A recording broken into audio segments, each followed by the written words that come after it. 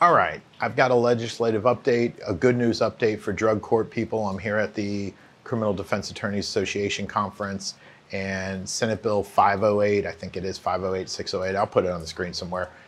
It's expanding drug court, and drug court is already a good program, so making it available to more people is an even better situation. And so what the new law does, which takes effect soon, is it says, look, this used to be only for felony cases, right? Only felonies. And now this new bill says, hey, why can't we get misdemeanors in the game? So now we're getting misdemeanors into drug court, and that's a beautiful thing, especially for DUIs, right? I mean, come on. Not everybody has a DUI diversion, and to get into a DUI diversion can be really strict. So opening up the drug court just makes sense for DUIs and other misdemeanors. Another beautiful thing is that it used to be you'd be disqualified from drug court if you had some sort of past. Convictions in your past would disqualify you.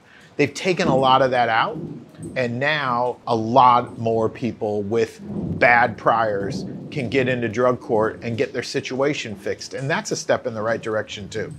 So the other thing is, a little tiny thing is, they took off the time limits on drug court, because it used to be that the legislation said, look, y'all need to do at least a year of this program.